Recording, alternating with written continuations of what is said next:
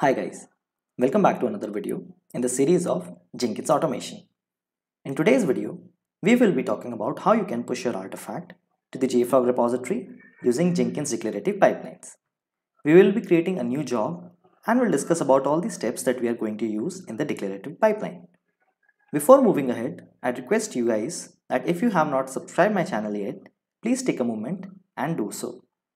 So without further ado, let's get right into the video. So first of all, we'll go to our repository Jenkins automation. You can find the link below. v3 Jenkinsfile is the file name because this is the 13th video, so easier for you to understand it. Let me zoom it a bit and let's understand the syntax. The pipelines it starts from, and we'll select the agent any. On tools, we'll select 3.6.3. I hope you remember where it came from. Let's go to our Jenkins dashboard, manage Jenkins, and go to global tool configuration. Once you click it, just scroll down a bit and you can see the Maven part. Click on Maven Installation and you can see that I have mentioned it over here. So this is the same thing that I have been using over in Jenkinsfile. Come down on the stages part. The first stage is Git Checkout. In this, we have given our main because we are using the main branch. Credentials ID is something that I saved long back, and URL is the URL for our repository. The next stage is clean and install. In this, we are using bat mvn clean install. Bat is because we are using a Windows machine. Similarly, in the other stage, we have package. We are just using mvn package, and bat again for the Windows machine. Now, this is one of the best steps that we have to understand. In that steps, we have RT server. You have to copy it exactly the same way because this is what our syntax is. In ID, you have given Artifactory. Go to your Jenkins again. Will tell you where this Artifactory is coming from. So you cannot find it over here. What you have to do, go to your dashboard and let's see what we did a few videos back. We go to manage plugin and we'll check what we installed a few videos back. Click on installed, and if you'll scroll down a bit, you'll be able to see Artifactory plugin which we installed. So once you have installed this, you have to go back to the manage Jenkins part and on configure system. It might take some time. Once it opens, either you can scroll or do a Control F and type artifact so that it appears over there, and you can see JFrog. This came from that plugin. Now here I have already created an instance. You just use the same details to create yours. This instance ID is what we are using in the Jenkins file, which is Artifactory over there. Click on advanced and just scroll down a bit. You can see this HTTP localhost 8082 Artifactory. This is coming from the Artifactory that we installed. If you can see on the browser, it's the same address. You just have to copy that and have to paste it over here, adding an Artifactory after that. Rest other details are fine. Where is this username coming from? Go to your Artifactory, go to your settings, in security, no and not in security, click on identity and access, and then you'll find the user. Either you can create a new user or you can use an existing one. I'm using an existing one. The password is concealed. Rest everything is fine. Just save it. And that's what we are using it over here. Now, this is the same address that we have entered over there. So this is done. Username Ravish, which I gave. I'm not giving any password over here because this is public.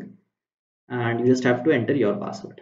Next is the upload stage, in which we will be uploading the artifact, which is the WAR file. RT upload and the name of this server ID, which we already know, spec files. Now what is the pattern? I'm giving .war file asterisk because this has to be picked. I am producing a file. Now target is something that you have to create on the Artifactory. So you can give that over there, but have we created it till yet? No. So let's copy the first three things and go to our JFrog repository. Sorry, Artifactory. Go on to your right and click on a quick setup. Select the Maven because we are doing Maven 1 and click on next and give the name over here, whatever we copied from there. And you can see the other things are created over here. Local repository, remote repository, and virtual repository with the same name that we gave. Create. Once done, you'd be able to see what is going on over here. Let's go back, click on Artifactory and click on Artifacts. You can see with the same name that it has been created over here. You can either click on it, it might take some time to open. We won't wait for it, we'll just go back to our Jenkins file. And the next step is the publish build info, in which we will use the same server ID which we have been using. So that's all for this. Now what you can do, you can just copy this and paste it in a notepad file somewhere. I have multiple screens, so I have pasted it on some other file. And yes, I have pasted it over here. You can paste it somewhere on the notepad file, because we are going to create a new job. Now click on new item and we'll be creating a new pipeline. Click on pipeline. A good option is to copy from the existing one. So we don't remember the one which is already existing. So what we can do is we can go to the dashboard again and we can just copy this name and we'll add something out of it. So let's go inside, copy the name my web app with Jenkinsfile web UI, go to dashboard and click on the new item. Click on pipeline, paste the name over here and just add Artifactory in front of it so that we can identify what we have created right now. We'll just remove E and add I. Yes, let's go down and we'll copy it from the one which we just copied the text. Great, so that we don't have to create it. Now click on OK. Now in order to identify it, we'll just do a minor change in the description. We'll just add it something. In this project, we'll write a Jenkins file here and push our artifact to JFrog. Artifact spelling is a bit wrong, so I'll just correct it. And yeah, and in Jenkins file, I'll just lowercase the f. Great. Let's go down and we can see that it has been copied from there. So whatever you copied from Jenkins file, just paste it over here, whatever you saved. Now you can see the code is over here. Let me just expand it so that you can see a bit better view. You can see that I have not given the password because I don't want to make it public. You can enter your own password over here, apply and save. I'll just pause the video, save it so that it's not visible to you guys. And that's all you have to do. Click on build now, scroll down and you can see that the first build will be triggered. Click on it and it has started running. You can see started by my name. Let's go to console output to see whatever is happening. You can see that the stages are getting executed.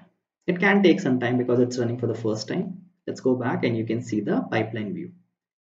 And one by one, all the 6-7 stages, whatever we have entered, will come over here. Green means everything is perfect. From first step, declarative tool install of MVN 3.6.3 till publish, it will come one by one. So let's wait for a while over here. You can see everything is great, green. Now what we can do is we can click on this Artifactory sign, which you can see, and it will redirect you to the JFrog. So let's just click over it.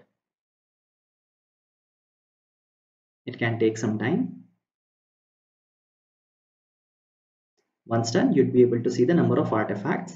We have just pushed one artifact, so number is 1. Let's click on this module ID and you can see the WAR file which we created is over here, which is ready to be distributed. What's the type? The type is a WAR file, a web archive file, and you can see the repo path. Now let's play around a bit and try to understand stuff.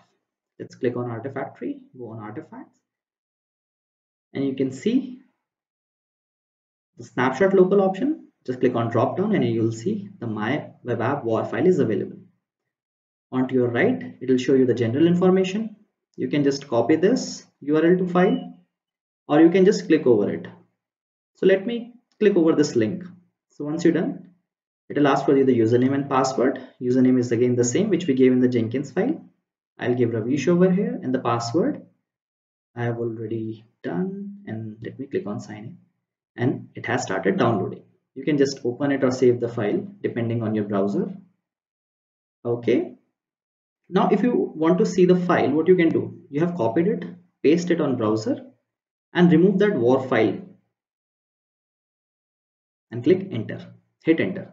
You can see the my web app .war file is available over here. You can just copy the link or give the distribution and send a mail to developers that the artifact is available now. So this is how easy it is, and this is how it should be done. So I think this is great over here. So what we can do, we can just go back to our web app and let's see this view in Blue Ocean. As you already know, that Blue Ocean just beautifies it. So we'll see the beautiful view of our great pipeline. Just click on it and you can see from Git Checkout till publish build info, every step is green and executed beautifully. So that's how it works, guys. I hope you have understood it. If you have not and have any doubt, please feel free to comment below. So people can argue that why we are not talking about the versioning thing. Yes, we can talk about the versioning thing in JFrog, and it's a great topic, but it is out of scope of this course. So thanks guys, and I'll see you in the next video.